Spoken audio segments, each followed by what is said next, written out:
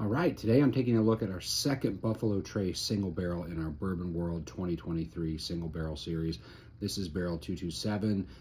This is from Warehouse L, and it's from floor 5. And Warehouse L is a concrete floor, concrete reinforced warehouse structure, and it actually only goes up to 5 floors. So we have a little bit of a mix here. You've got basically top floor heat, but in a generally cooler concrete floored warehouse. So you get a nice mixture, really best of both worlds.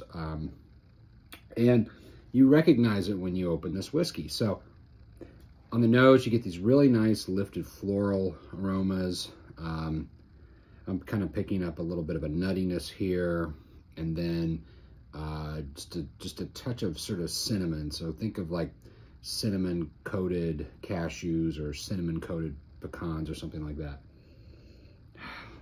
And then the floral right back to it. Let's take a sip.